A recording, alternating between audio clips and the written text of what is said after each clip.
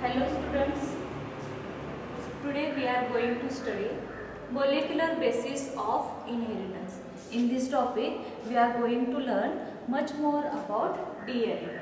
First of all we will see how discovery of DNA took place. DNA बद्दल आपल्याला ह्या topic मध्ये detail मध्ये माहिती घ्यायची आहे. तर पहिल्यांदा आपण बघूया DNA ची डिस्कवरी कशा पद्धतीने झाली.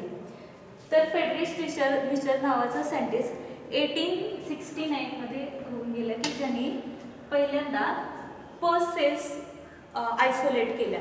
त्यांनी वेगवेगळ्या हॉस्पिटलमध्ये जाऊन बँडेजेस कलेक्ट केले आणि त्या बँडेजेसमधून त्यांनी काय केलं तर पर्स सेल्स कलेक्ट केल्या किंवा आयसोलेट केल्या. सॉल्ट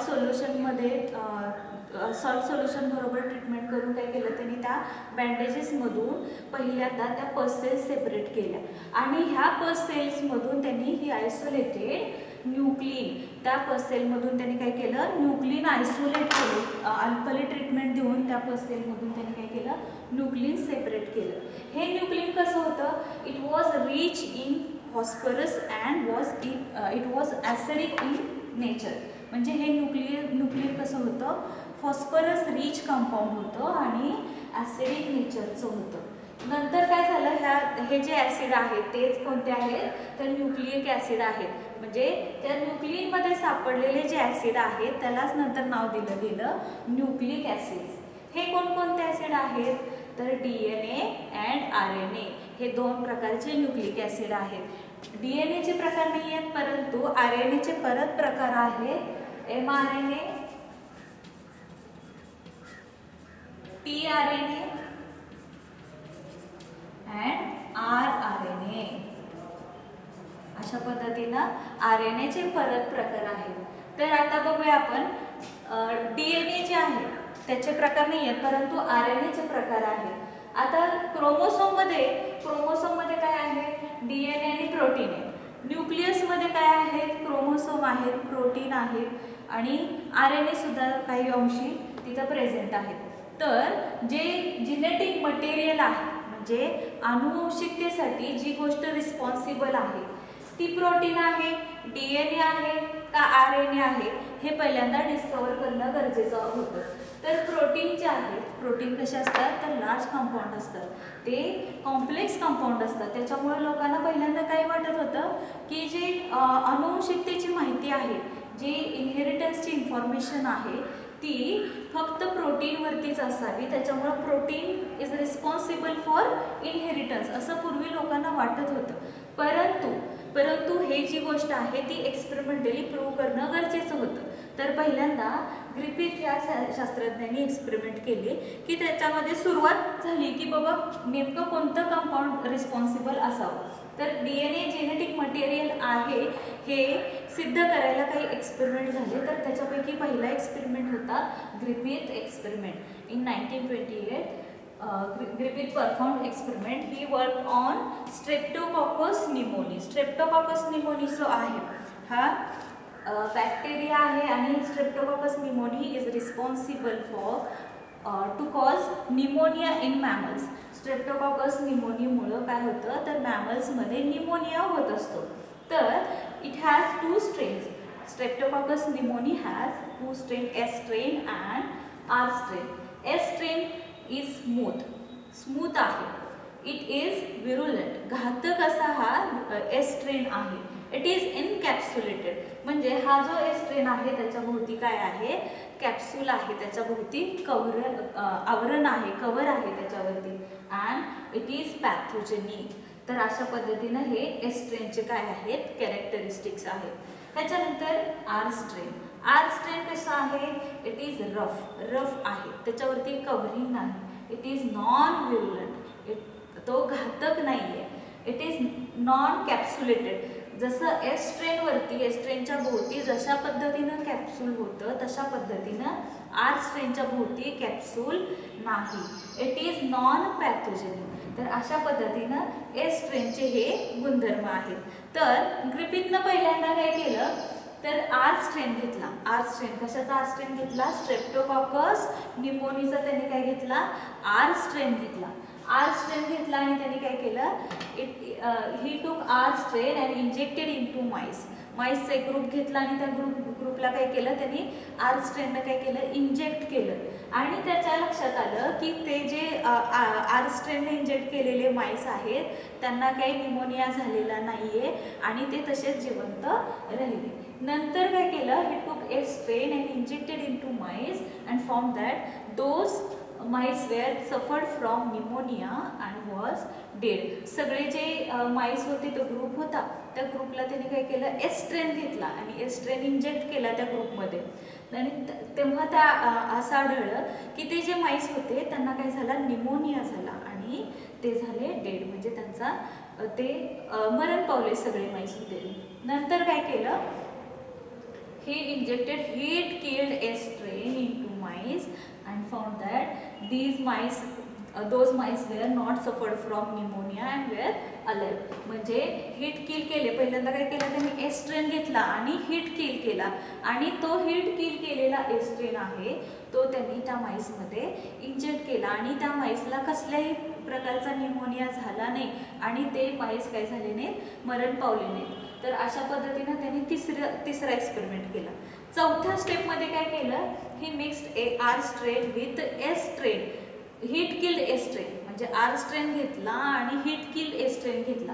आर स्ट्रेन कसा होता, नॉन व्हिरुलंट होता, त्याच्यामुळं निमोनिया होत नव्हता. हीट किल्ड एस्ट्रेनमुळं सुद्धा निमोनिया होत नव्हता, तर ते माईस जे आहेत ते तसे जिवंत राहत होते. तर त्यांनी नंतर चौथ्या एक्सपेरिमेंटमध्ये काय केलं, आर स्ट्रेन आणि हीट किल एस्ट्रेन काय केला, मिक्स केला आणि injected into MICE and found that these MICE wear suffered from pneumonia. ते जे माईस आहेत त्यांना निमोनिया झालेला आणि त्याच्यामुळे त्यांचा मृत्यू झालेला. तर हे जे माईस आहेत जे मेलेले होते त्या माईसच्या बॉडीमध्ये त्यांना काय सापडलं, तर एस्ट्रेन सापडला.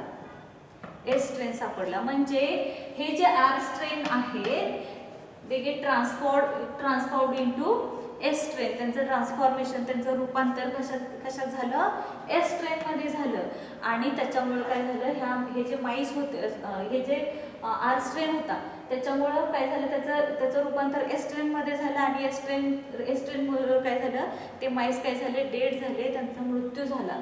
म्हणजे काहीतरी असं होतं की जे आर स्ट्रेननी काय केलं, तर हीट किल्ड एस्ट्रेनमधून घेतलं आणि त्याच्यामुळं त्या आर स्ट्रेनचं ट्रान्सफॉर्मेशन जे आहे ते एस्ट्रेनमध्ये झालं. R strain must have taken something from heat killed एस्ट्रेन and transformed into estrene. To that Griffith called as transforming principle. म्हणजे की ज्याला त्या गोष्टीला म्हणजे काहीतरी त्या आर स्ट्रेननी एस्ट्रेन कडून घेतलं, हीट किल्ड एस्ट्रेन कडून घेतलं आणि त्या आर स्ट्रेनचं कन्व्हर्जन एस्ट्रेनमध्ये झालं की त्या गोष्टीला त्यांनी नाव काय दिलं, ट्रान्सफॉर्मिंग प्रिन्सिपल. म्हणजे ग्रिफिथनं काय सांगितलं की ट्रान्सफॉर्मिंग प्रिन्सिपलमुळं काय झालं, त्या आर स्ट्रेनचं कन्व्हर्जन कशामध्ये झालं, एस्ट्रेनमध्ये झालं आणि त्याच्यामुळं काय झालं, ते जे माईस आहेत ते डेड झाले. तर त्याच्यानंतर काय झालं, तर अवेरी, मॅक्लिओड आणि मॅककार्टी यांनी काय केलं, 1944 मध्ये काही एक्सपेरिमेंट केले. ही जी टीम होती त्यांनी जवळजवळ 10 वर्ष या गोष्टीवरती काम केलं. त्यांनी काय केलं, तर हीट किल्ड एस्ट्रेन जे होते, हीट किल्ड एस्ट्रेन होते त्याच्यामधून DNA, RNA, प्रोटीन हे काय केले, सेपरेट केले. हीट किल्ड एस्ट्रेनमधून DNA सेपरेट केलं, RNA सेपरेट केलं आणि प्रोटीन सेपरेट केलं आणि ते mixed with R strain separately. म्हणजे DNA आणि आर स्ट्रेन मिक्स केला. DNA कुठला, तर हीट किल्ड एस्ट्रेनमधून एक्स्ट्रॅक्ट केलेला तो DNA होता. त्याच्यानंतर RNA घेतला mixed with एस्ट्रेन, then protein mixed with R strain. अशा पद्धतीनं हे काय केलं, मिक्सचर केलं आणि ते मिक्सचर त्यांनी सेपरेटली माईसमध्ये काय केलं, इंजेक्ट केलं. पहिल्यांदा काय केलं, पहिल्यांदा आर स्ट्रेन घेतला आणि आर स्ट्रेन कशाबरोबर मिक्स केला, प्रोटीन बरोबर. प्रोटीन कुठले, तर हीट किल्ड एस्ट्रेनमधून आपण सेपरेट केलेले ॲवेरी, मॅक्लिओड आणि मॅककार्टी यांनी सेपरेट केलेले ते प्रोटीन होते, एस्ट्रेनमधून सेपरेट केलेले. हीट किल्ड एस्ट्रेन मधून सेपरेट केलेले हे प्रोटीन आणि आर स्ट्रेन ह्याचं मिक्सचर काय केलं, माईसमध्ये इंजेक्ट केलं आणि त्यावेळेस त्यांना असं आढळलं की त्या माईसला निमोनिया झालेला नाही आणि ते जे माईस आहे ते तसे जिवंत आहेत. नंतर काय केलं, दुसऱ्या स्टेपमध्ये त्यांनी आर स्ट्रेन घेतला mixed with RNA from heat killed a strain. Heat killed एस्ट्रेन मधून RNA जे एक्सट्रॅक्ट केले होते त्याच्यामधून ह्या दोघांचं मिक्सचर केलं, आर स्ट्रेन आणि RNAचं मिक्सचर केलं आणि माईसमध्ये इंजेक्ट केलं. माईसमध्ये इंजेक्ट केल्यानंतर असं आढळलं की त्या माईसला कसल्याही प्रकारचा निमोनिया झालेला नाही आणि ते जे माईस आहे ते तसेच जिवंत राहिलेले आहेत.